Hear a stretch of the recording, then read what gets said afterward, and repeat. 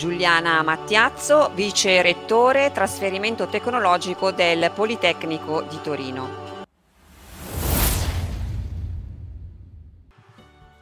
Il pianeta Terra, visto dallo spazio di colore blu a causa dell'acqua che ricopre il 70% della sua superficie, una importante risorsa, e le onde marine costituiscono infatti una delle fonti di energia rinnovabili più interessanti e naturalmente più distribuite sul globo. Ma come fare per utilizzare al meglio questa infinita energia? Lo chiediamo a Giuliana Mattiazzo, vice-rettore trasferimento tecnologico del Politecnico di Torino. Buongiorno Giuliana. Buongiorno Antonella. Ma allora Giuliana, come fare per sfruttare questa energia e quali sono i vantaggi?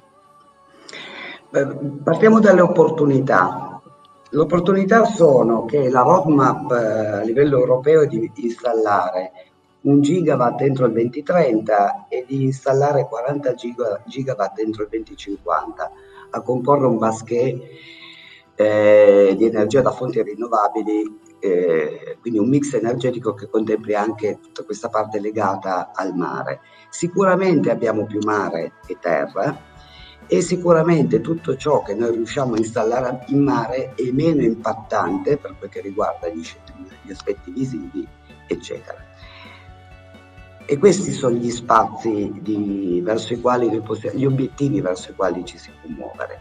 Tecnologie ad oggi sull'energia dalle onde del mare ce ne sono un discreto numero, a TRL alto, ma lo sviluppo di nuove tecnologie non è fermo, è ancora in pieno sviluppo con dei target sia in termini di LCOE che di installabilità abbastanza definiti.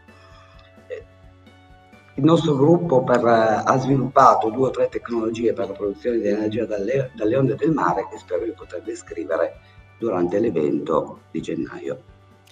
Grazie Giuliana, quindi aspettiamo appunto il 25 gennaio la seconda edizione del convegno ProgettistaPiù per sentire appunto da Giuliana Mattiazzo, vice-rettore trasferimento tecnologico del Politecnico di Torino, queste novità e proprio su questo tema importante e affascinante. Arrivederci.